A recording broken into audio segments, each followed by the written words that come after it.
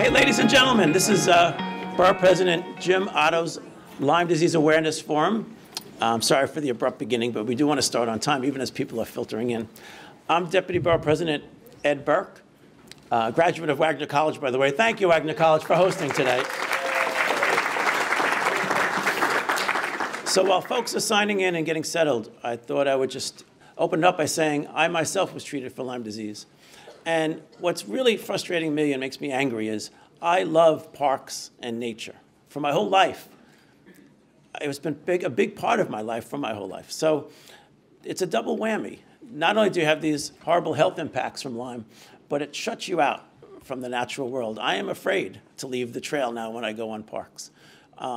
So I'm so glad that Borough President Otto is in the forefront of this, and that this is his second forum. I can't help but chuckle at myself. Here I am in our parks. Here I am loving our parks. Here I am with a tick. That picture is actually taken last April, a black-legged tick. And because of the awareness that the Borough President's forums have given me, I knew exactly what to do. Get the tweezer and remove it. There was old urban legends about you remove a tick by putting nail polish remover on it, or by putting lighter fluid on it, or by lighting a match to the tick. None of those work, but especially if you do them all together, then they really don't work. I'm glad there's so many people here because, pardon the pun, but this is a grassroots campaign to raise awareness about ticks. Because if we don't, then many more people will encounter the ticks and get infected. You see this photo? My remarks are really brief, but the Borough President knows because he's been asking Staten Islanders to get out in the parks. He's been asking young people to get out there and exercise. And as we're doing that, we've got to raise awareness about Lyme. Can you imagine asking an 8-year-old kid not to chase the ball into the high grass? It's just crazy. So our dilemma is dealing with these two villains in the piece, the bacterium itself and the black-legged tick. So we're glad that we have some excellent presenters here. The Department of Health, Columbia University, Manhattanville College, all have terrific speakers here doing amazing research.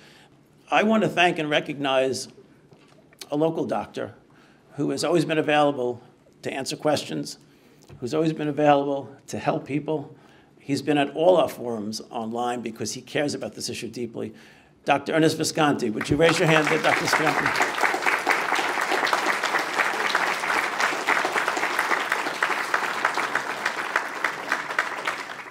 We have one of Staten Island's wonderful high schools with their students who wanted very much to raise awareness about Lyme, and so they have a whole table out there for you. So we have to go and support them.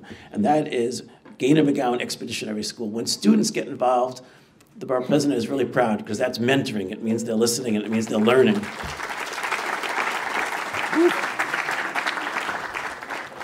And finally, are there any physician's assistant students in the house? Holy mackerel. That's good, because we're going to need you in the future, so pay attention. And I think I just one more thing to say. I don't know if this is going to be alluded to later, but a lot of the attention on Lyme locally would not have been possible without the Borough President because of his loud voice on this issue. And very recently, the state installed these in some of our state lands on Staten Island. These are called 4 posters. The deer comes and feeds on some corn. As it bends down, insecticide on these washes kills the ticks on the deer's head, doesn't harm the deer, and this gets repeated over and over. Same with some apparatuses for mice. The city of New York is also doing this. This is the level of specificity that we're all trying to get into to deal with this issue. And again, circling back to I care about my health and I care about nature and enjoying the outdoors, so I'm so delighted that you're all here, and I applaud you for coming to this.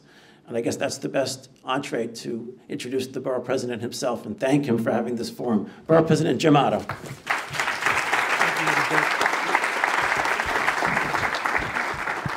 For those of you who are unfamiliar with the work that Borough Hall is doing, I strongly encourage you to follow us on social media.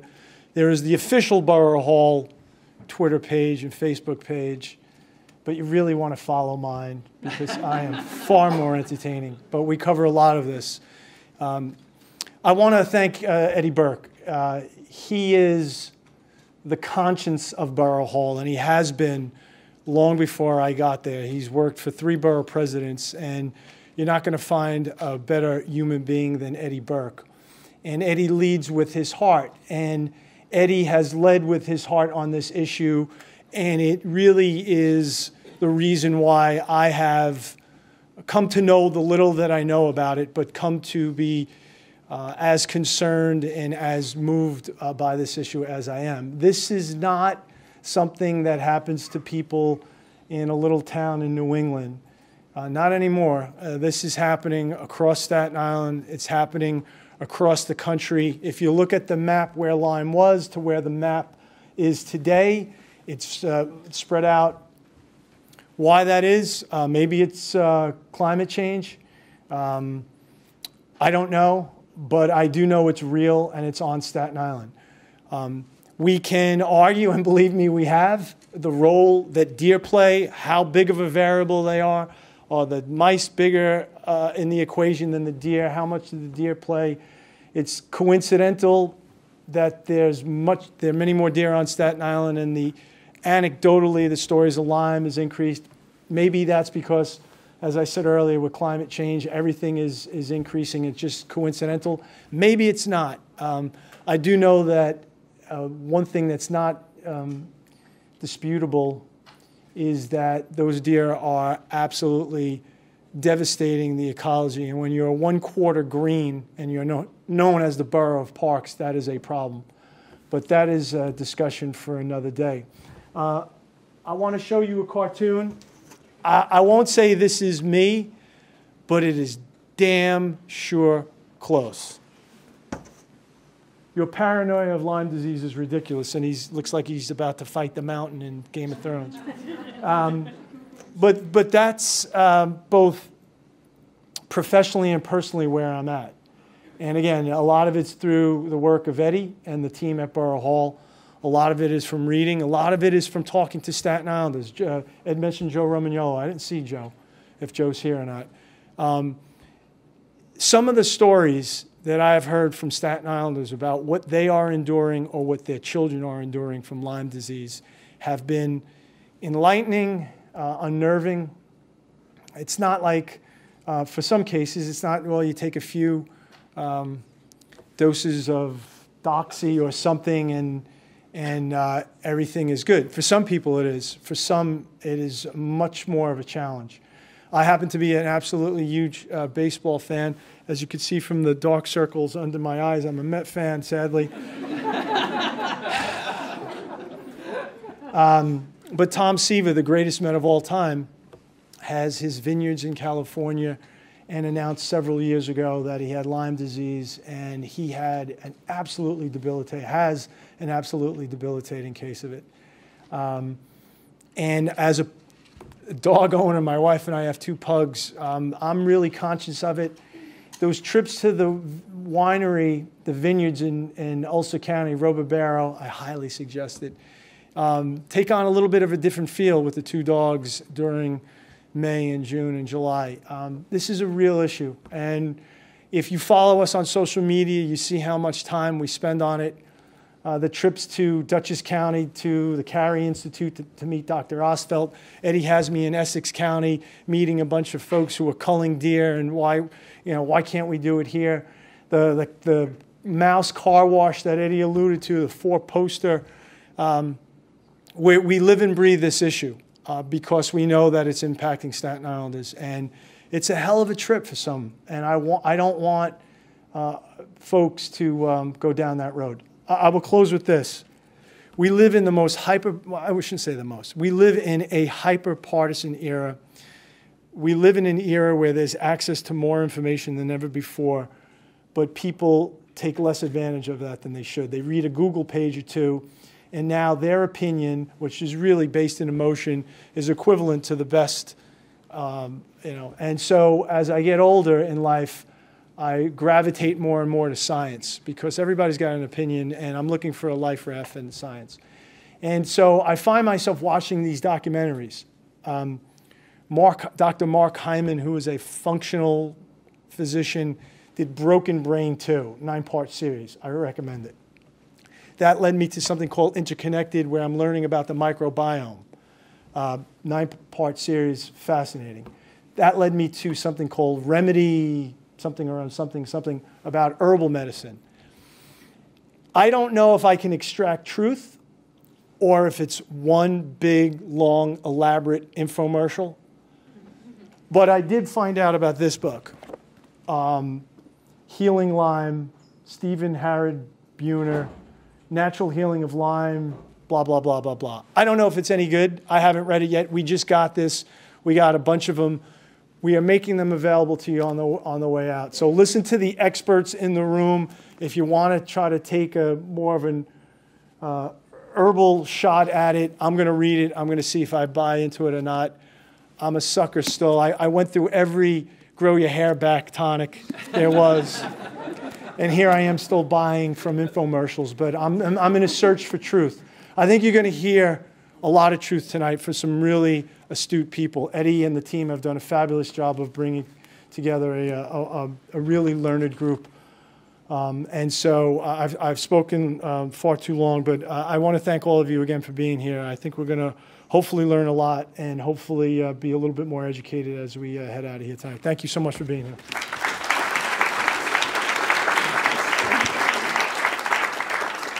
Okay, can we have the Department of Health team, please? Sally has been with us also, like this, Dr. Visconti, at every Lyme forum we have here, so we're really appreciative to the Department of Health for their ongoing commitment on this issue, and we look forward to what you have to present. Dr. Sally Slavinsky. Great.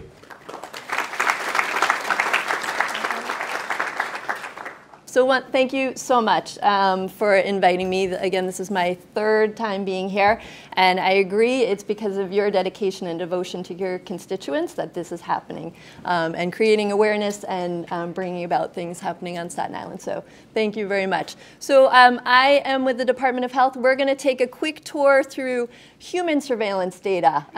We look at case counts and monitor trends over time for tick-borne diseases in New York City. So we are quickly going to go through, and there's going to be time for Q&A after, so if you do have questions or want to get more into the details about some of the things I present, we can do that later.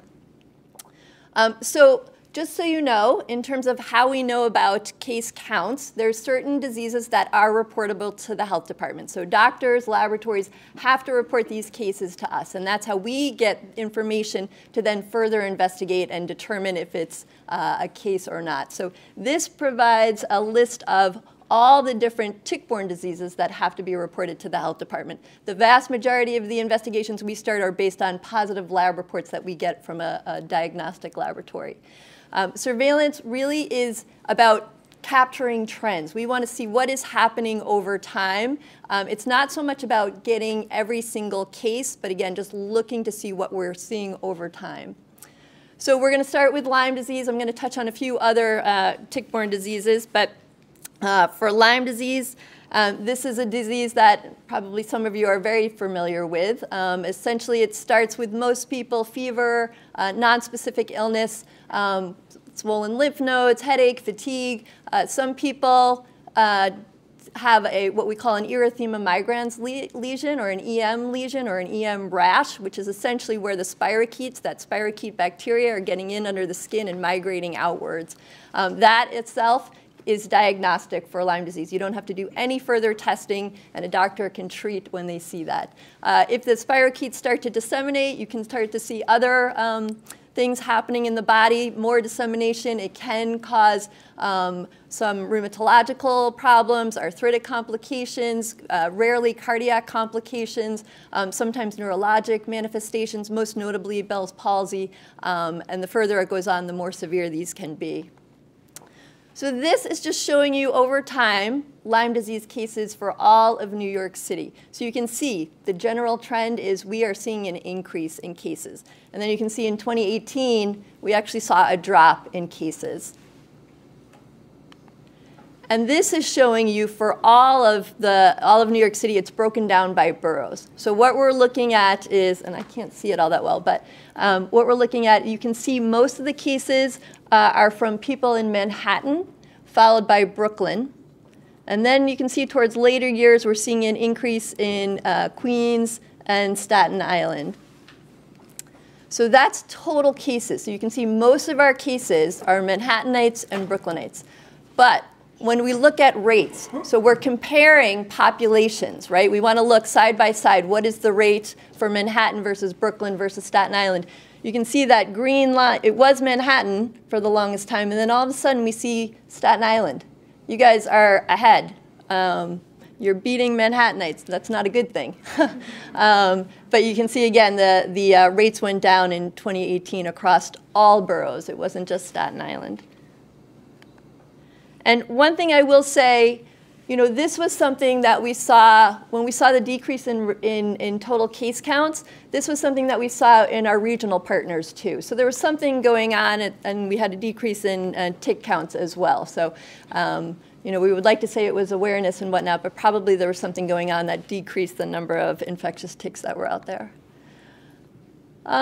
Okay, so I'm going to tell you a little bit about a special study that we put together at the health department. So years ago, we wanted to figure out, well, we did know most of our Manhattan cases, pretty much all of our Manhattan cases, were getting their infections outside of New York City. If you were to look at a map, you would see clusters of people in Manhattan, in some of the wealthier neighborhoods, and these were people that were leaving the city for the summer, getting infected, coming home, and getting diagnosed. So no indication that there was Lyme disease transmission in Manhattan with all of these cases.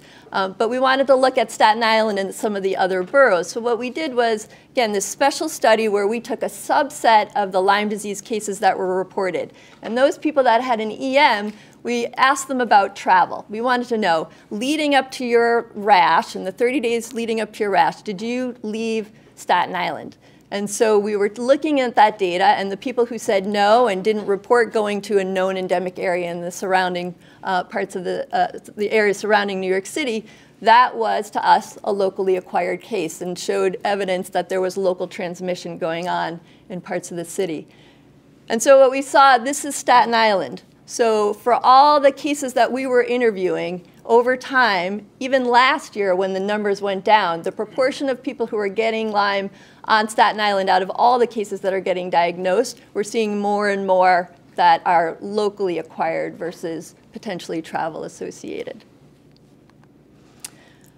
So for everybody that we interview, and again, most of this data is being driven by the people from Manhattan and Brooklyn, these are the areas that people go where we think they're probably getting infected outside of the city. A lot of people going up to the Catskills, Hudson Valley area, surrounding states, and Long Island.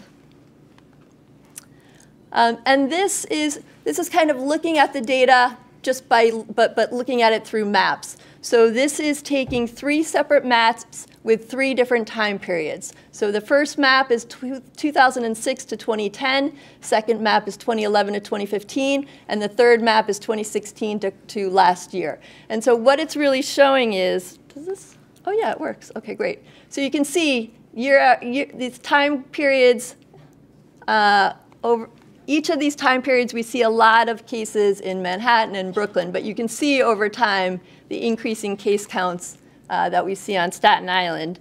And then this is a map just looking at Staten Island. So the same time periods, but what we're looking at is total case counts, and then we're overlaying it with the number of people who are acquiring Lyme disease on Staten Island. So again, just over time, what we're seeing is an increasing number of cases and an increasing number of people who are getting Lyme disease on Staten Island. And then just kind of some basic demographic information. So when we look at the profile of people who are getting diagnosed with Staten Island, predominantly white, and then we see bimodal peaks with the age count. So we're seeing a lot in kids and then in older adults. So Lyme, but there's a lot of other tick-borne diseases, so we're quickly going to touch on a few other diseases. So we're going to go over anaplasmosis and ehrlichiosis. So these are very similar in terms of presentation, but transmitted by 2 different ticks. So anaplasmosis, the black-legged tick, just like with Lyme disease, and ehrlichiosis, transmitted by the Lone Star tick, which is easy to recognize because of that nice white dot on its sputum. But these people tend to present with, again, we're talking about tick-borne illnesses, very nonspecific. People tend to present with a fever, chills, headache, very nonspecific, sometimes cough, arthralgia. Rash, not that common. Maybe you see it more with ehrlichiosis with kids. And severity is really linked to immune status. So we tend to see more cases in older folks and folks who are immunocompromised. And this is just looking at case counts over time. So again, trend is up, but similar to like we saw with Lyme disease, we saw a decrease last year in case counts. And then looking at by borough, most of our cases are among Manhattanites, but we do see, there's Blue Staten Island. We do see Staten Island, and we have seen local transmission of this on Staten Island. And then ehrlichiosis, not as many cases of ehrlichiosis, but still kind of going up in the last few years. And looking at who's getting it, it's mostly among Manhattanites as well, people who are leaving the city, getting infected and coming back. And then babesiosis, another one. So this is not a bacteria. This is a protozoan parasite. So it's kind of similar to malaria. It infects red blood cells, can cause an anemia, causes severe fatigue, weakness, sometimes night sweats, abdominal pain. Most people who are infected, their body readily clears it. You don't even know you were infected. But folks who have had their spleen removed, who are older, immunocompromised, those are the folks who tend to get sick. I think that's all I wanted to say about that one. And then looking at case counts over time, you can see with this one also increasing numbers, a little bit of a drop last year. This is also transmitted by the black-legged tick like anaplasmosis and Lyme disease. And then looking at who's getting it, again, mostly folks from Manhattan, but we are definitely seeing an increase in Staten Islanders and definitely seeing an increase in local transmission of this disease on Staten Island. So Rocky Mountain spotted fever, pretty nasty disease. Fortunately, we really don't see a lot of this. This is spread by the American dog tick, Dermacentor variabilis. This one can be pretty nasty, but again, we just don't see a lot of this one. And then that's looking at case counts over time, so just not a lot of it, and not that much in Staten Island. So we try to do outreach and education. We tailor our education towards both the provider community and then the public. So this is some materials that we've put together for providers. It's a manual. It has information about all the different diseases, how to recognize, how to diagnose, how to treat. We put out an alert at the beginning of each season for providers, giving them information about surveillance findings from the previous years in humans, as well as tick surveillance information. And for the public, we've tried to do a lot of focusing our education to kids, trying to encourage them to learn and adopt behaviors at a young age that they'll carry with them through life. So we put together, many of you may have seen this already, our All About Ticks workbook. We brought plenty of copies that you can take home. You can order them from the health department. It's got a lot of fun games and activities, including the very fun try and find the nymphs on the poppy seed bagel, and go to a lot of health fairs where we bring a lot of materials, try to encourage people to come talk to us.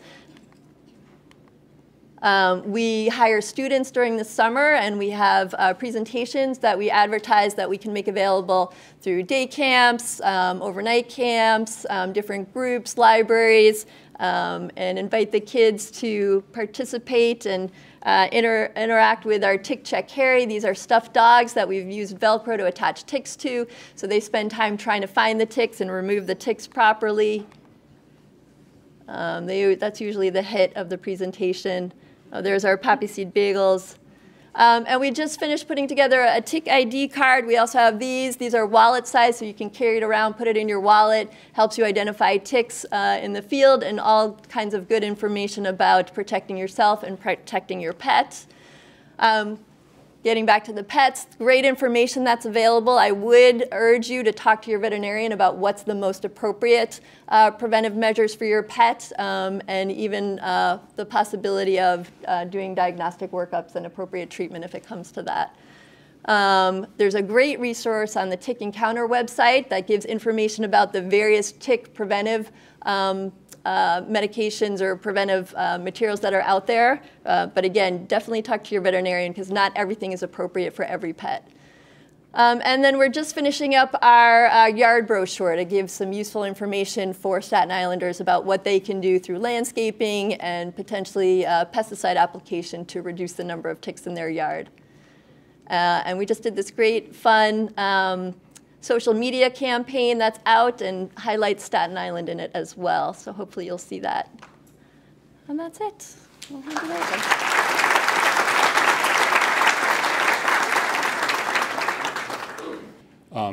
Okay, so talking about ticks, which is my job right now. So some facts. Are ticks insects? No, they're not. They're actually arachnids related more to spiders and scorpions, that sort of thing. So the real young ones do have 6 legs, but the teenage one, the nymphs and the adults, if you see something really small crawling on your pant leg or your boot that looks like a little tiny spider, it's not a spider, it's a tick, if you're walking around the woods. Can ticks, how do you think ticks get to your hairline or on top of your head? Can they fly? Can they jump on you? What do you think? No, they don't fly, they don't jump. They do something called questing. And you can see a picture here. That's a black-legged tick with his arms outstretched on a bud, waiting for you to walk by, so he could grab onto your pants. But they start out on wherever they can grab onto, and then they'll crawl. They'll crawl, and they'll look for a suitable spot to embed in your skin. But they don't fly. They don't jump on you. What do ticks eat? They eat you. So, I mean, it's very important. There are 4 stages. The 4 stages there: egg, larva, nymph, adult. Except for the egg, all the other 3 stages require blood. If they don't get blood from a host, they die. And what's interesting about ticks is they have a 3-year lifespan, and many of them require different hosts at each of those different life stages. So they have very complex lifestyle and life cycle. And it makes them hard to study, hard to control. We could show you, this is a black-legged tick, and I like this picture because the mouth is that harpoon-looking thing. That's what embeds into your skin that holds it so tight onto your skin. And I like this picture because it shows the different life stages through the different seasons, as you travel that spiral, you know, and it takes, again, about 3 years to go from eggs, which is sort of at the center, out through the summer and into the fall, and then by the time the fall comes around, they're adults at that point. And what's important about this picture is, you know, spring and summer, if you notice, that's when you're seeing adults, and the nymphs are the kind of the teenage of the version of the tick. That's when you see the most plentiful ticks. So that's when you really have to kind of watch out when you're walking around in natural areas. And where are ticks found? Somewhere, right? Somewhere in natural areas, woods, for instance, but what we call edge habitats, right? So not so much in an empty field, right? Not so much on your lawn. It'll be if you have a lawn or a backyard that abuts a forested area, that's a good spot for ticks. And who's at risk for getting bitten by ticks? Everyone, but it's really people that spend a lot of time walking around in these kinds of areas, right? So people whose livelihoods depend on it, so people that do forestry, but if you like to hike, if you like to get out in nature, camp, that sort of thing, pick blueberries, which is a lot of fun, and everyone should do that, and it's a good thing to do. And if you're like me and I like to hike and I like to camp, and I actually recommend everyone get out in nature. And we have wonderful parks on Staten Island, and don't let the ticks stop you. But that's, if you do those activities, that's when you have to be aware of the ticks. Okay, so I want to kind of go through really quickly our surveillance program on Staten Island. So if you look at this picture, this is our 24 parks. It's hard to see, but the ones that are shaded in blue, we've been doing for a while, but they were sort of 2018 and pre-2018's 14 parks. Green, we added starting this year because we got additional funding, so that adds, 14 plus 10 is 24. So now we have 24 parks where we're doing surveillance, and we do that surveillance monthly. That's some of our team walking around in a park doing surveillance. And so if you ever see my team out there, say hi to them. They're not doing, they're not looking for, they're not space aliens or anything like that. And those hazmat suits, they'll talk to you and answer questions and stuff like that. It might be John sitting here. So how do we do surveillance? We don't, if we don't go through the whole entire park. We select a particular spot, and then we do what they call tick dragging. You take a white cloth, and there he's holding the white cloth, and you drag a certain spot, and you go back to that spot repeatedly, and you could take measurements of how big that spot is and how many ticks you're collecting on that cloth, and that gives you an idea of the density, so ticks per square meter. Does that make sense? Right? And you could pick up the cloth, and there's a picture of, the ticks being kind of embedded on the cloth. You bring them back to the lab. We have a lab at the public health laboratory, and you can figure out what species each tick is. And then what we do is we take each tick is a sample, and we can test the tick itself for different pathogens, right? Okay. So these are the ticks. These are the medically important ticks: the black-legged tick, the American dog tick, and the Lone Star tick. Black-legged tick is primarily responsible for Lyme disease, right? Incidentally, the American dog tick, what do you think, what host do you think the American dog tick really likes? Dogs, right? They really like dogs. So, and dogs, to me, are like tick magnets. Every time I bring my dog out, the dog has 3 or 4 ticks. So they're larger, they're brown. You'll see them crawling around your dog, and you pick them off. And then we have this new, it's called the Asian longhorn tick, discovered. It was discovered last year, but we actually we found examples of them from 2014. And it's kind of an invasive species. We found them in Staten Island, Brooklyn, and the Bronx, and actually in quite large numbers.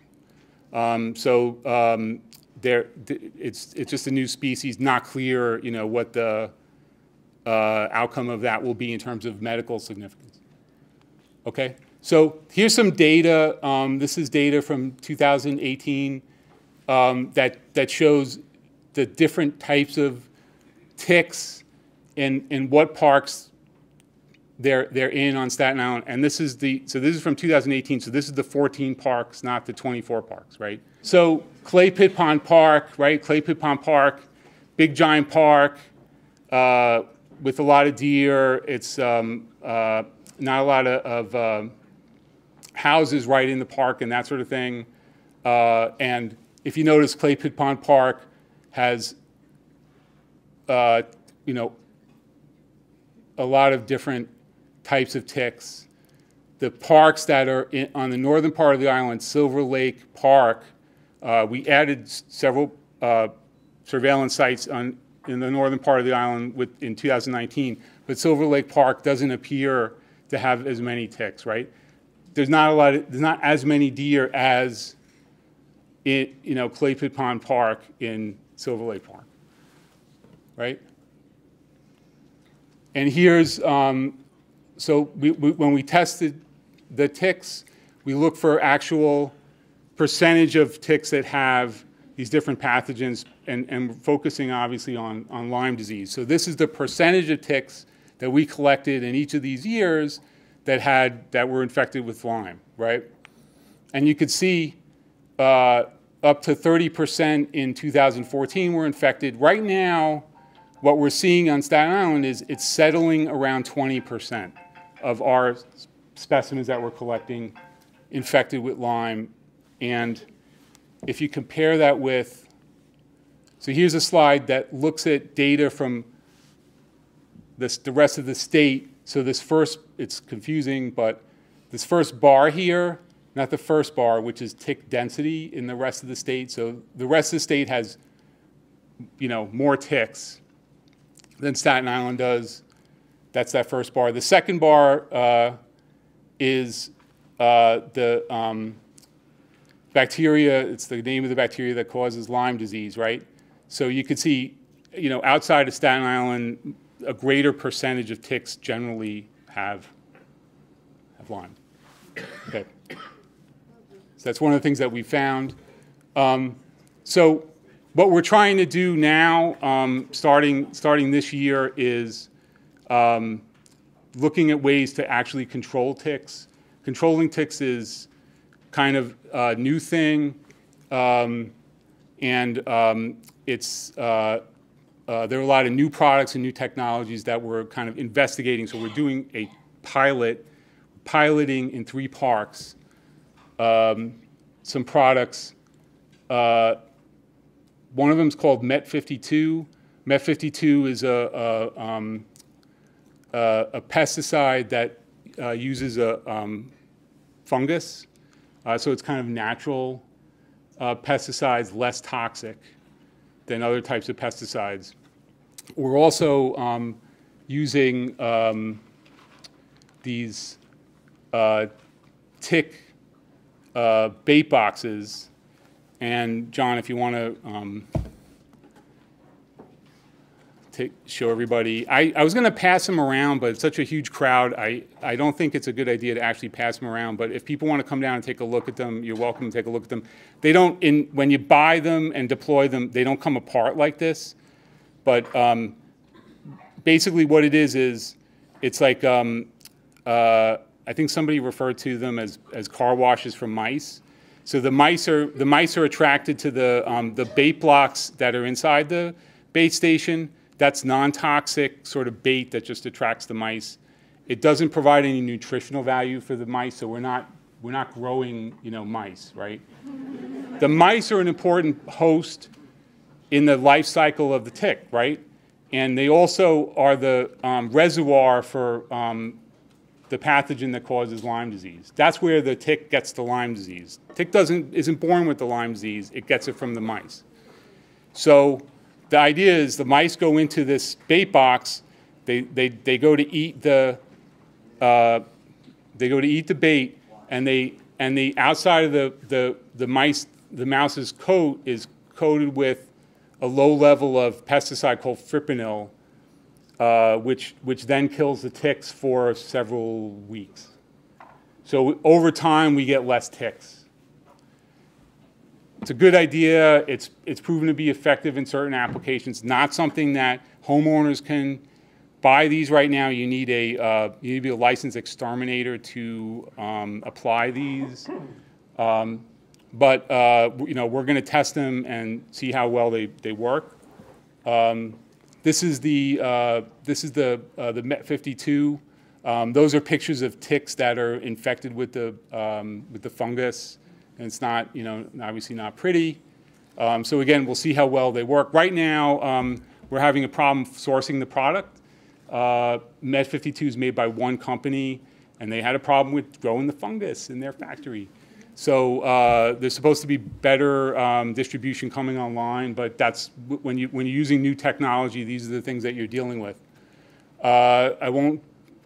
Sally very ably talked about all the outreach things that we do. We do a lot of outreach as well to talk about ticks and how to prevent ticks and that sort of thing. And we work with all these different groups, and of course the Parks Department and the Greenbelt Conservancy are great partners for us and many others. And Safe Kids Coalition. So we've done presentations, we've done outreach at all these different venues, and here's our Twitter and Facebook, Instagram, if you want to learn more about ticks that way. You could track us down, or you could just send us an email the old-fashioned way and ask them. All right, thank you. I just want to jump in here real quick just to piggyback on that. So when Eddie Burke made us go to Dutchess County to meet Dr. Osfeldt, that's when we first came upon, they have something called the Tick Project. That's when we first learned about Met 52 and the car wash. I think from an academic or a scientific point of view, Dr. Osfeldt was not really prepared for us to say, well, we want to take that and try it out in Staten Island. He was still undergoing, I think, a 2-year study in Dutchess County. They were in the first year, but we kind of got ahead of ourselves because that's what we do.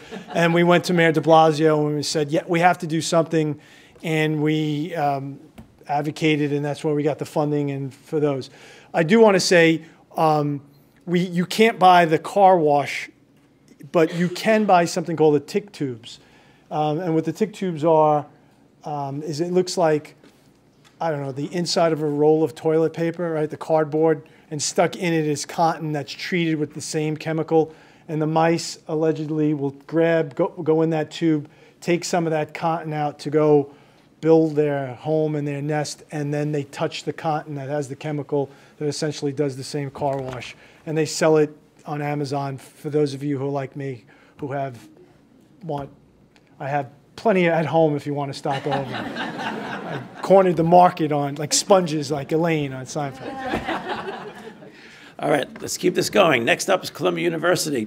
Dr. Maria Dirkwasser is Associate Professor, Department of Ecology, Evolution, and Environmental Biology at Columbia. And I really applaud Columbia and Maria and her team because they've been on Staten Island. They've been talking to Staten Islanders, and they've been really on the front lines of getting to know this issue a bit better. So here are the results.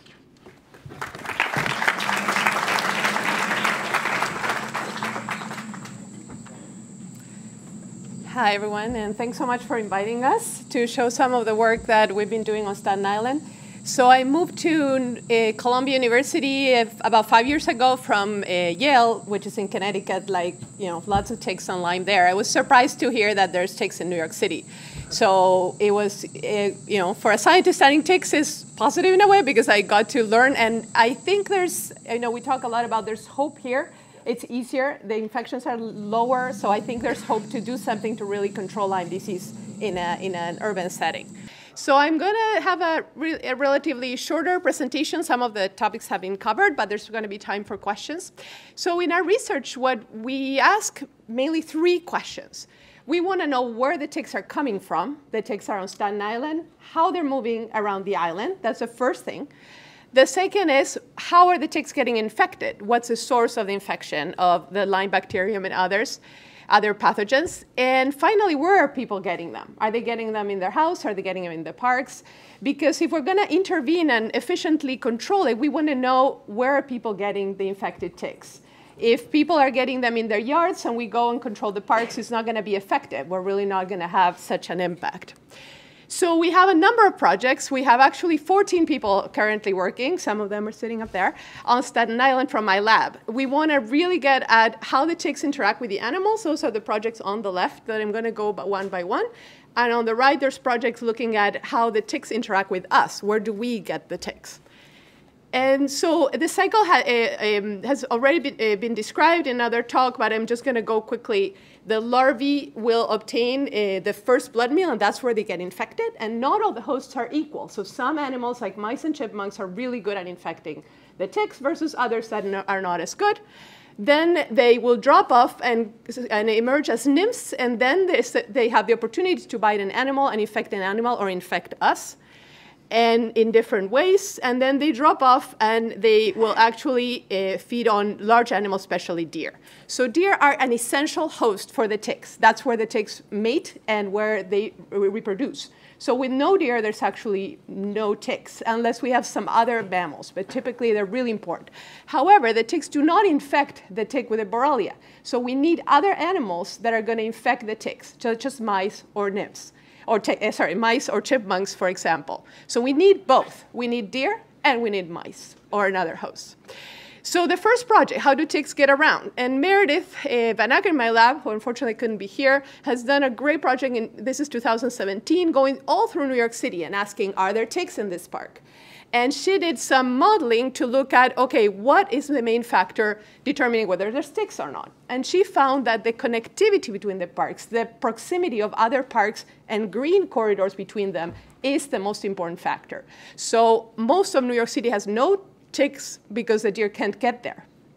Unfortunately, Staten Island, the deer are able to get all through Staten Island and deposit ticks and infection through the island because we have the green belt, and that's so unfortunate that that beautiful green belt, has helped also deer and ticks to get around.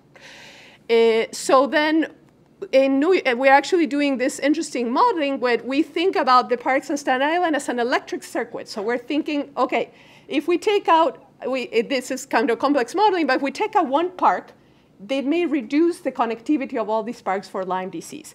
And actually, Meredith found that the parks that are more connected to other parks have more ticks and more infection there. So that's the key. And we're actually following the deer that are radio tracked, part of the White Buffalo Sterilization Project. We're using that data to really understand how deer are moving through the burrow.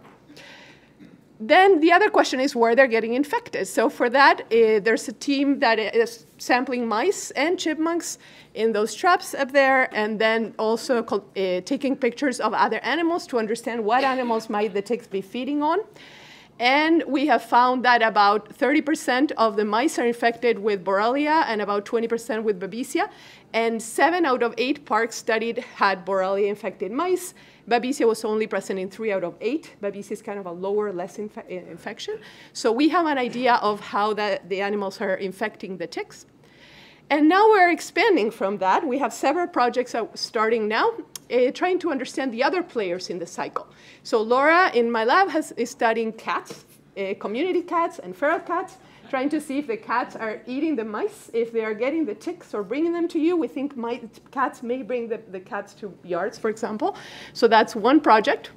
The other one, where Danielle up there will be trapping raccoons and possums. That's going to be challenging, but we're going to trap them and try to see if they are feeding the ticks and if they are infecting them with things, especially the new longhorn tick, which seems to like raccoons. So maybe they are feeding on raccoons. We do not find the new tick on mice, which is good news because they would be getting all those pathogens. So, but maybe they're getting them they could get them from the longhorn. So that's another project. And finally, we're trying to understand the types of vegetation that best explain why we have a lot of mice or ticks in different locations. So those are projects starting this year. We're very active doing that. And the last question, where are people getting the ticks?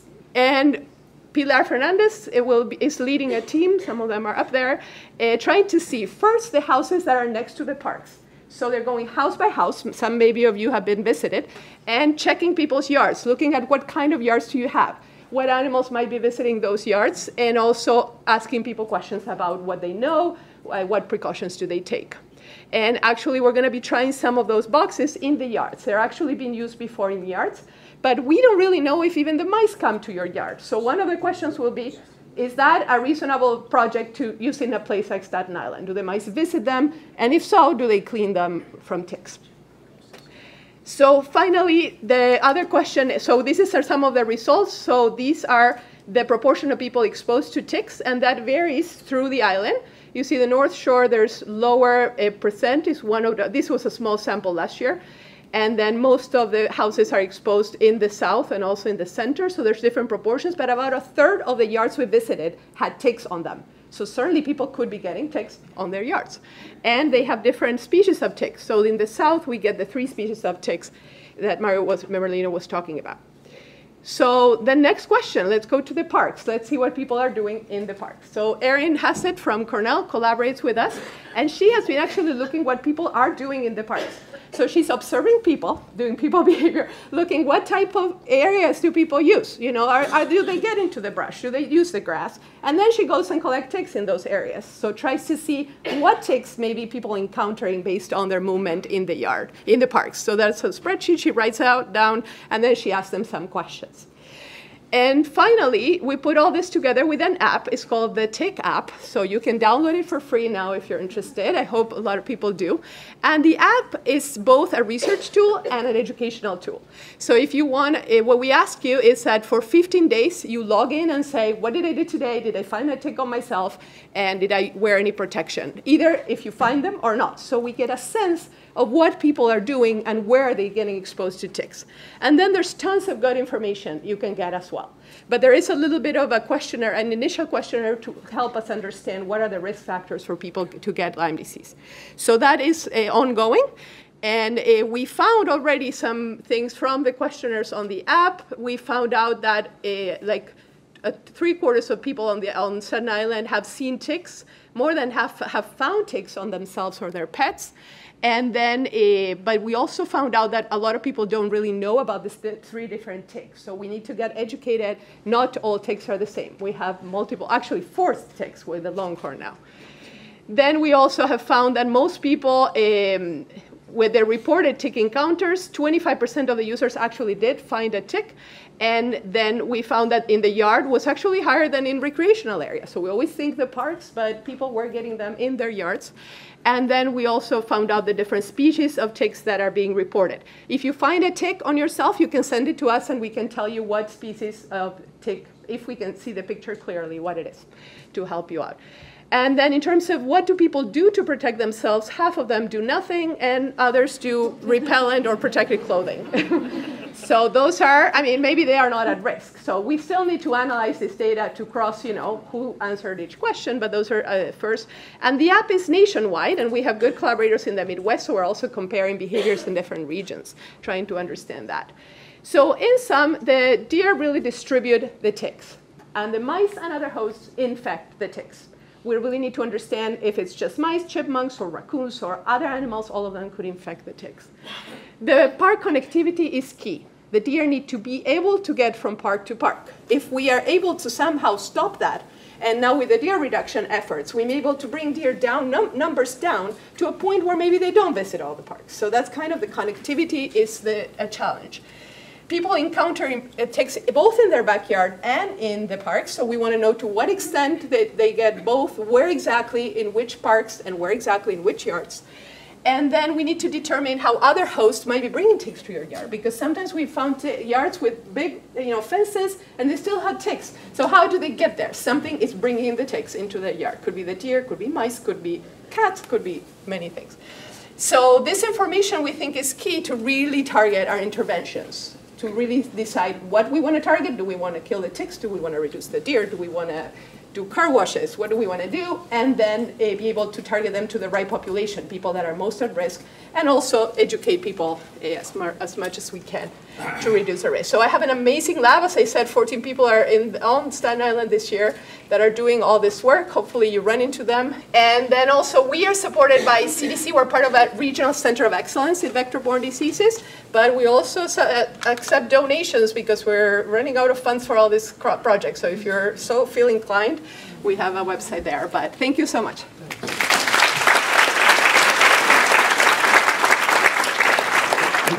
Thank you very much. Okay, our final presenter is Dr. Christopher Pappas from Manhattanville College. I attended a talk he gave to the students at McGowan not long ago, and I was very intrigued, even though I heard it before, about his description of how we can live our lives in our home and our yards and be more aware of ticks. And then he showed how to remove a tick. And it was 3 weeks later that I got my tick embedded in my stomach. So hopefully it doesn't mean anything except that he's going to tell you what to be aware of should you ever have a tick. This is Dr. Chris Pappas. Thank you, everyone. Thanks also to the borough president and deputy borough president for allowing me to speak tonight.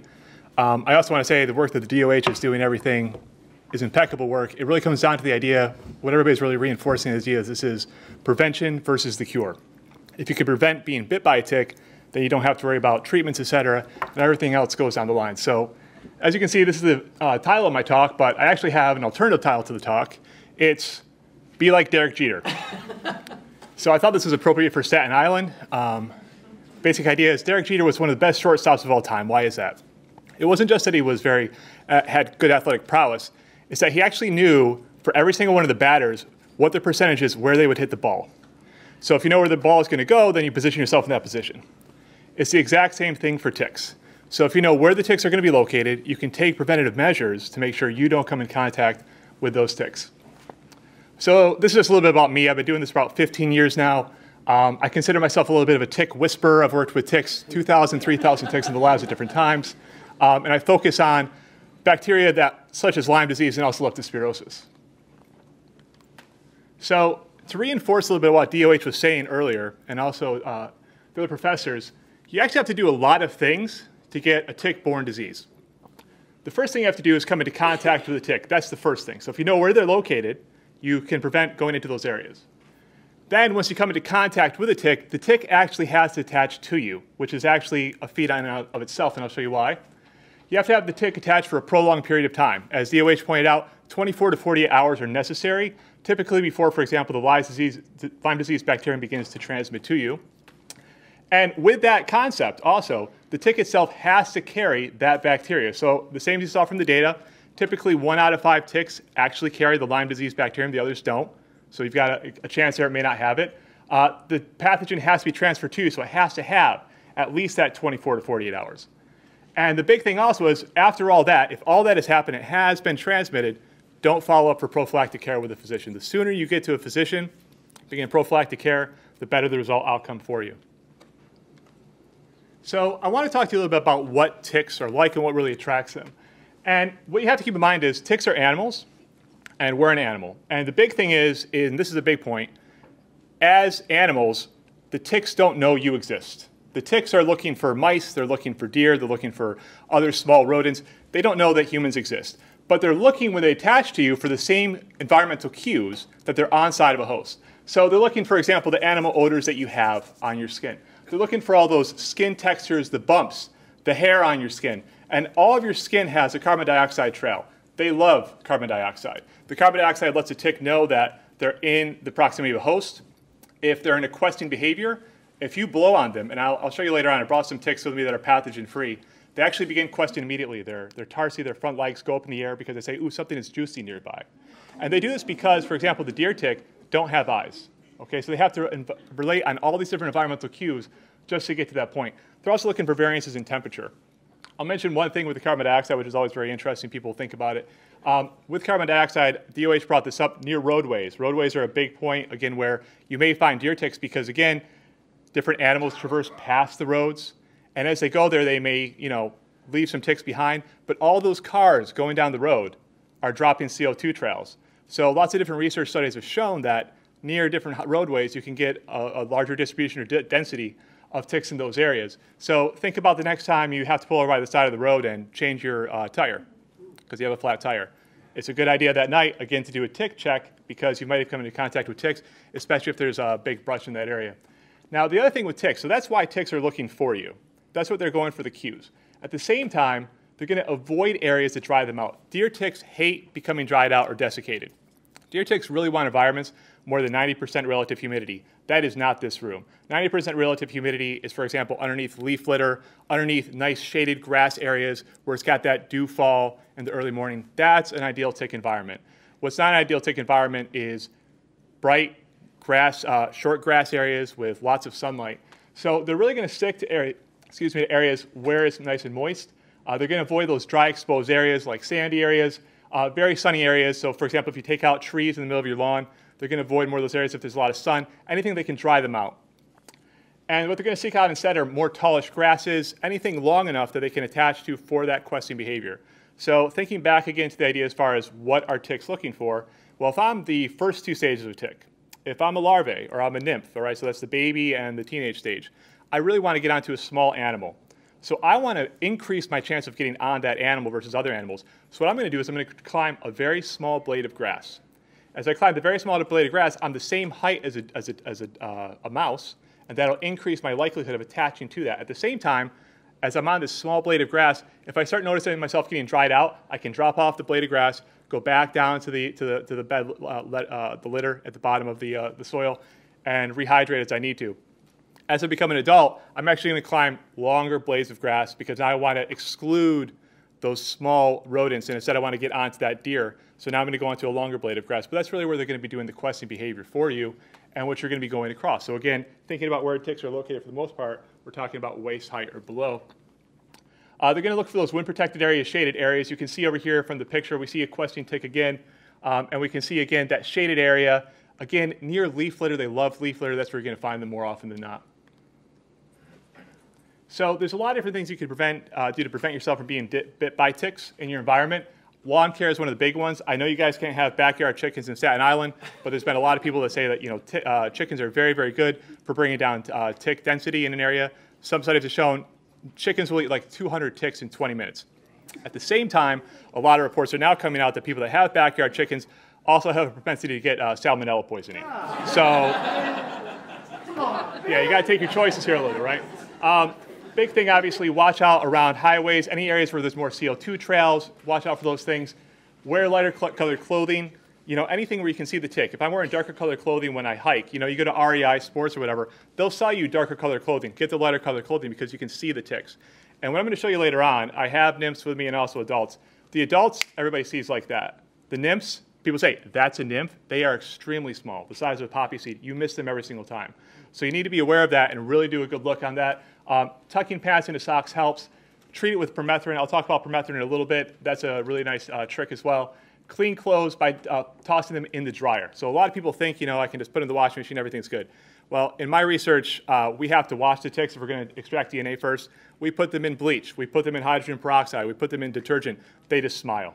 The second I put them with ethanol, they're done because ethanol dries them right out immediately. Same thing with your dryer. So the dryer, what it's going to do for you, put them on at least a 10-minute cycle. The clothes have to be dry by that point. It will dry them out, and then they'll also desiccate and die. It's the same thing. If I put a tick here on this podium, this is less than 90% relative humidity. The likelihood this will be here tomorrow and alive is very, very negligible. All right, so they need that high humidity to survive. Take care when walking a pet. We know, again, that pets increase your likelihood of getting a tick on you. And keep in mind also, if you ever do find your pet has ticks on it or a major infestation, maybe you're walking through an area, if you don't have a tick treatment at your house, you can run it down to the vet or any one of those shelters, like, what do you call them, the place where you put your dogs away for a couple weeks? Kennels. A kennel, right. So you put them in a kennel, and they usually have the treatments right there. Also, they'll treat them on the spot, and then the ticks drop right back off. Daily tick checks, I'm going to talk about how often that is. Spoiler alert, every day for the next 2 months or so. And EPA-approved repellents, we'll talk about that. The lawn care guide is really, really good. More than anything, you're trying to set up a barrier zone between yourself and the ticks. Especially if you're living near these wooded areas. You're going to say, again, there are ticks in those woods. I can't do anything about those ticks. But what I can do is prevent those ticks from migrating to the lawn where I want my kids to play. And I'll show you a couple of pictures of that. So you're going to have that nice wood chip area, and then a tick migration zone, and then what we really call the tick-free zone, and you're living in the tick-free zone. And there's a lot of things you can do in the tick-free zone to make it more resistant to getting ticks in there. So all these pictures here, and I'll walk you from the top and over. So the top two pictures, those are nice tick habitats. Shaded areas, longer grass. It's got the leaf litter at the bottom. Ticks like this area. You'll most likely, when I walk through there, I'm now aware. It doesn't mean I'm not going to walk through there. It just means I'm aware, vigilant, alert, and I'm going to have to do a tick check later on. And before I walked in there, probably apply DEET. Moving over, we see the kids' playground in the shaded area. This is the most common thing I see when I go to my kids' friends' houses. The playground is always tossed into the corner of the yard. Bring it into the middle of the yard. You actually want it to be low-cut grass. Ticks don't like that. Take away the trees. Put down that wood chip if you want to. But lots of sunlight, think about it again. Desiccating the ticks is going to dry them out. It's going to help to prevent those ticks from being transmitted over. So this is most likely on the right. Much less ticks, or no likelihood of ticks being there, most likely. These are some pictures from the bottom near my house. Picture on the bottom left, absolutely tick zone. These other two, and you can see in the middle, it's the same cul-de-sac area. You will find ticks there. When we've done surveying there, we found ticks before. But as you move out into the lawn, as you move away from the forested area, away from the longer grass into more well-cut grass, more sunlight, the tick population begins to drop immediately. So that's something to always keep in mind. So think about your own house, what it looks like as far as where you're staying and what you have there. So to to talk to you a second now, that's how you're going to prevent the ticks from coming into your environment, but at the same time, you really can't prevent every tick. That's the idea as far as the first point, coming into contact with the ticks. The other point is, what happens if a tick comes into contact with me? How can I prevent it from attaching? EPA-approved repellents. The key word there, and I really do recommend you do it, go to the EPA website. There's a whole list of different studies that have been done. I've done some studies, other people have done studies that are wonderful to try to say what repellents work, how do they work, what concentration you need them to work, and stick with one of these repellents, okay? They're safe for human use, and at the same time, they're going to make sure the tick doesn't attach to you. I'll show you what this looks like in a second. One of the new chemicals, or one of the chemicals people are getting more contact with nowadays is permethrin. A lot of times when I say permethrin, people get scared. They say, oh, permethrin sounds like a really bad chemical. At the same time, if you've ever heard of head lice, when we treat kids for head lice and we give them nicks, that's permethrin. All right, we've been putting it on our kids for years. In fact, it's a nice residual chemical. That means it sticks around for a long period of time. When you treat your clothes with permethrin, you're not going to put this on your skin. It's a different type of treatment. But when you put it on your clothing, it lasts usually for about 6 weeks or 6 washes. That's fantastic. So that basically means anything you're doing hiking or your gardening or your woodwork, put it on that clothing. One thing that I've started to apply to as well are my jogging shoes. Because when I go running, I always start on the road, but then I find myself, oh, that's a nice trail over there. And now I'm off-road. I didn't apply DEET, but at least I've got the permethrin on my runners, so that way it helps me out. So permethrin is nice. Usually I have to go online to find it. Okay, so DEET is an excellent and very effective repellent. We can see here this is my hand. This is called a bioassay. It's a vertical bioassay. Ticks like to climb. And as it's climbing, I want you to notice a couple different things. It's meandering, the same as DOH was talking about. It doesn't go in a straight line. It's feeling those different cues. It detects the CO2 trail. It feels the bumps, the ridges, the hair, and it's just going to keep on climbing up and up and up. There is no DEET on my skin right now. Okay, so I just let it do a 30-second climb, and it will continue that path, but this is the big thing. Ticks meander for a while. They meander usually for about 1 to 2 hours. That means if you're out in the woods and you come in and take a shower, the likelihood that you may just wash off a tick right away also increases. Now, if we watch the second video, this is, again, same finger, but now I applied DEET to it. And I didn't apply 100% DEET. I applied 30% DEET. 25% to 30% DEET is all you really need. And here's the same climb. The DEET is applied right at this knuckle point. Now watch the arms of the tick. See, it doesn't like it. They immediately go up because it feels the repellent.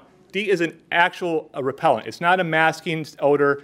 They don't like how it smells. It's very stinky to them. They just drop off. So imagine if you're walking through the woods now, and you walk by a questing tick, and it feels that, it's actually repelled, it's pushing away and back, it doesn't attach to you.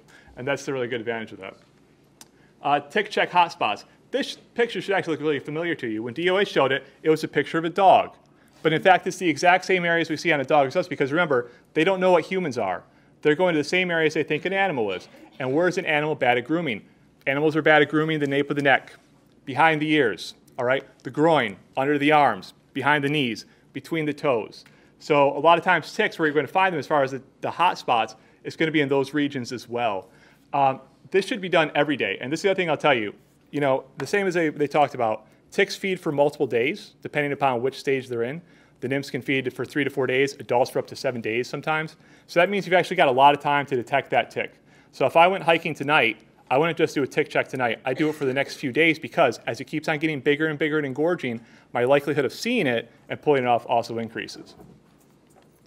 And how to remove a tick. Now, this is the big thing. So you found a tick. So first you try to avoid the area, forgot to put on repellent, didn't do a tick check the first day or take a shower, and now we have one that's actually embedded in our skin. How are we going to remove it? Here's some things you're not going to do.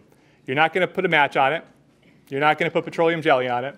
All right, nail polish, you're not going to sing to it. It's not going to work. What you're going to do is you're going to get tick forceps, okay? And these are just fine point forceps. And you need to get right at the mouth parts, the same as the OH was showing earlier. We can see another picture down here. These are the chelicera and the hypostome, all right? That's the barbed part right there. These are the palps. These actually push out to the side. But right here in the middle, that's what's actually embedded in the skin. What you want to do is try to get all of that material out, and a microscopic amount of skin comes out as well at the same time if you do a good job. If you do any of these other methods, it can stress the tick. And if you stress the tick, then you get in a situation where it may begin to regurgitate, or something else may happen, and then it actually pushes that blood that it originally took in back into your skin. If there's any pathogen in there, then it could be transmitted to you. So you want to be playing the game of, almost like a silent warrior, They don't know you're there. You just slip the forceps in, and then one smooth pull out, and the tick comes right out. And it's really easy. Once you've done it a few times, especially, every single time you do it, it's a clean move. Now, here's the other thing. Once you do that, here's the other thing I'll tell you about this as well. I do two things here. So when I go hiking, my family's always out in the woods. I actually keep a first aid kit in my car, just a one-day first aid kit. The nice thing with that is it's got the different alcohol swabs, et cetera, for later on. But I also keep a pair of tick forceps in there. And then in my house, I also have a pair of tick forceps. The last thing you want to do is find a tick on you and be on Amazon Prime that night. Not the time for it, all right? So make sure you go ahead and order them today. If you want, pull it up later, and I'll help you find some good forceps for you. And the other thing you can do is obviously keep the tick, okay? Keeping the tick is a great idea. It's one of these things, again, as far as definitive diagnosis or just knowing if it was a tick. Sometimes people have things on them that aren't ticks. Also being able to speciate, tell which type of tick it is. These are all important to say, like, oh, that's actually, a dermatocenter, okay? That doesn't carry Lyme disease, stuff like that. That's what the physician will be able to do for you. So all you got to do is take that tick. When you take it off, put it on a piece of tape, stick it on the fridge. When you go to the physician's, bring it with you. You're all set. You could also put it in ethanol or alcohol. The lighter spirits are better. You can keep your 15-year aged scotch. You want clear alcohol so you can actually see it, pull it back out, and you can still do DNA analysis on those as well. And that's about it. I hope that's informative for you. Thank you for your time. This is a little bit of my lab group. If you want more information, especially like the videos, I have it on YouTube. You can always look at it. And I do have ticks with me. They're pathogen-free. They've been reared inside a facility for generations and generations. And I'll pull them out so you can see the different sizes of the ticks later on. But also, we'll look at a little bit of the questing behavior and how their motivation for movement is. Okay, so thank you, guys.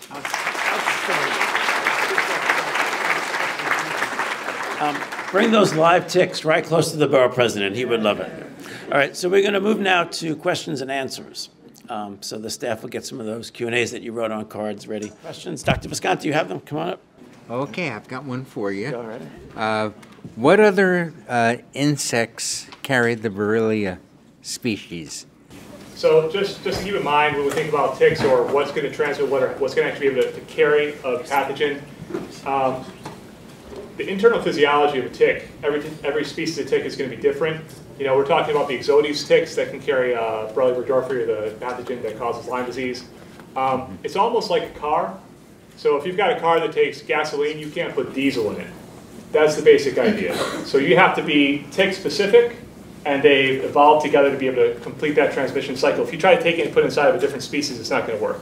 The same as if you try to put it inside of an insect, it's not going to work because it's not compatible with those two things together. Does that make sense? That's the idea. Right. Another intelligent question.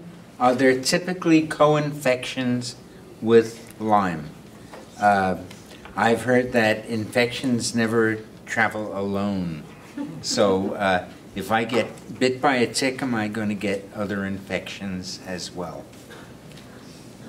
Well, speaking for human surveillance and what we've seen on Staten Island, so co-infections can definitely occur depending on what other animals that tick has fed on and acquired leading up to the time that it bites you.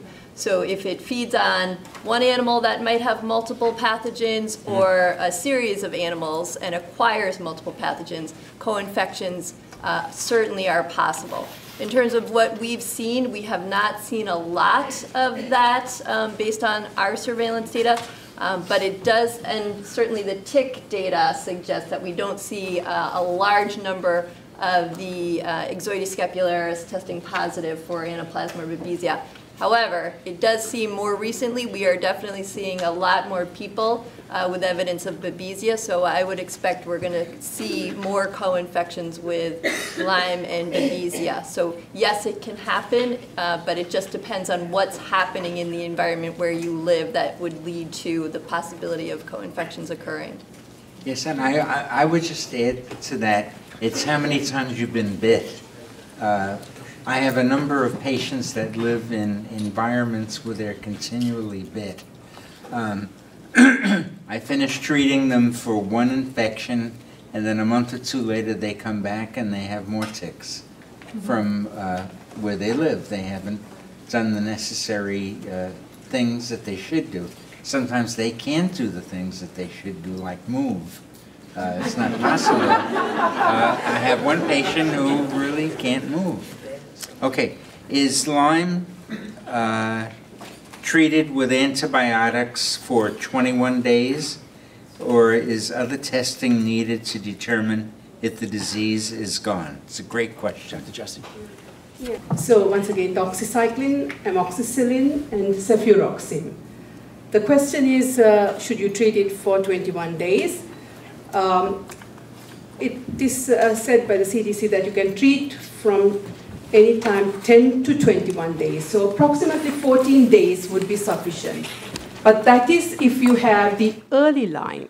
But if you have the disseminated Lyme, which involves the heart, if the patient has a carditis, like I did see a patient very recently, a 19-year-old college student who came back, went to Sweden and came back, but he didn't get Lyme disease there. He went to his primary care physician because he was not feeling too good. And the primary care physician was very wise. He did an EKG and found that this young boy had a heart block. So it was very critical that he should be sent to the hospital immediately and be monitored in a coronary care unit. So he came to Ramsey, and rightfully he was diagnosed with Lyme carditis. So to answer this question, and he was positive for the Lyme titers, he was treated for 21 days. So if you have a disseminated Lyme involving the nervous system or the heart, or even if it's the arthritis, you would go for 21 days. But if it is caught early, 14 days should be sufficient. If there is cement in your backyard, would it be considered a safe area? Now that's where I live.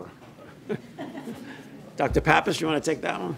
So if we're talking specifically about deer ticks, again, I'd have to see the backyard. You know, if you had a backyard and you had that backyard was against a fence or against a wooded area, in that area you may have a little bit of migration. We always talk about tick migration zones.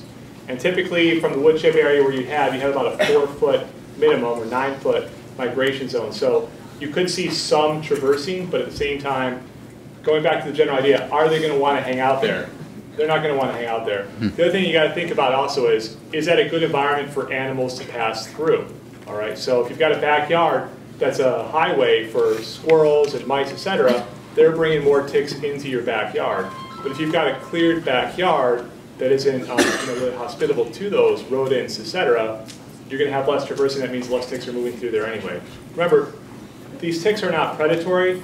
They're ambush predators, okay? So they're waiting, all right? They're not actually actively going out and looking that way. Okay, next question. Okay, Dr. Pappas, I think you talked about half of this question. Would you like, we have somebody in the audience who would like to know where the mice acquire Borrelia, and is anything being done to prevent that in our parks? Anyone can answer that. Or any. So the mice acquire it from the ticks. So it goes from tick to mouse. But where's the Borrelia come from? Originally, it just circulates in the environment. So it's brought into our new region by a mouse that moves or a bird, and it infects the animal. So then the larvae get the Borrelia, and then when it becomes nymphs, it infects another mouse with Borrelia. And so it cycles continuously. It doesn't really come from anywhere. It has to cycle between mice and ticks. Okay. Great. This next question, the panel decided Dr. Pappas will answer. This is about predators of ticks, ladybugs and praying mantises. Can we introduce them into our yards? Would that be effective? I don't have any data on that, and I wouldn't really rely on that. Again, really, I mean, you can't have chickens, but Buphalus, which is a major cattle tick in the south, it ravages cattle, destroys the hide, which creates a lot of problems for the leather industry. They've had really good results with chickens.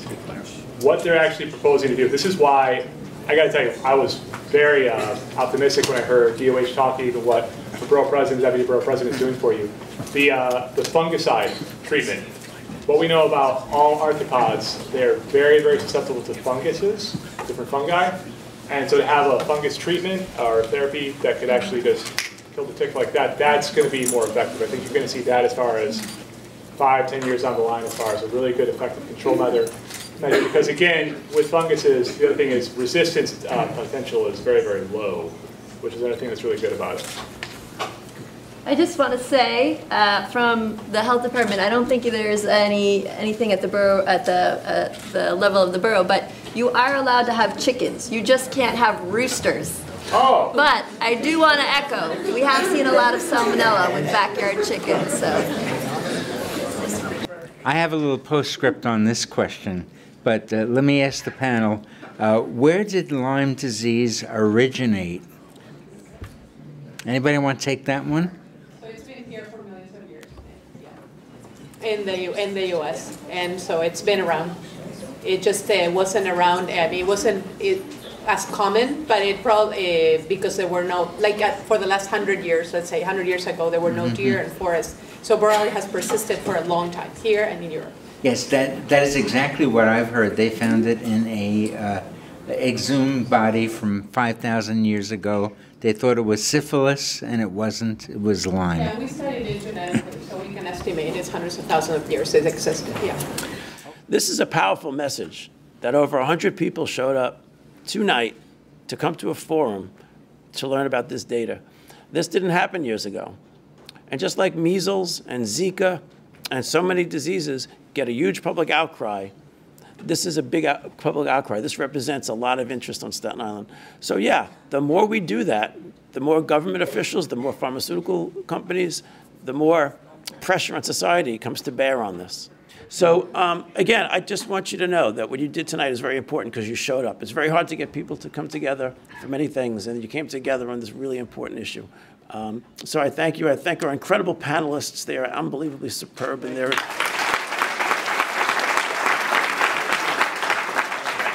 We just had a conference call with Senator Schumer's office, and the Cures Act provided funding to the NIH to really pump some funds for the first time into tick-borne illnesses. So I asked for the status of it, and they said right now there's a working group going to provide recommendations. That's what they're waiting on. Senator Schumer's on this every month. And all those things that we care about are going to be discussed. The different bans that the blood tests are involved with, the vaccine that we want them to look at again, more and more prevention. Like you're hearing here, you're hearing municipalities talking about these preventive messages. The federal government maybe can get into that. That's all work coming through this working group. And then there's yet another bill, the Tick Act, essentially, which would provide yet a different set of funding through the CDC. So there's two important pieces of legislation that the federal government we are working with Senator Schumer's office on following in the Senate. Then at the state level, there's also a lot of legislation. And we're talking to Senator Lanza's office and Senator Savina's office and Assemblyman Cusick's office about which of those pieces of legislation needs support. And we'll outreach to you because without a lot of people behind legislation, they often don't get passed, right? So it really does require you, and that's why I'm really, really so grateful that you're here tonight.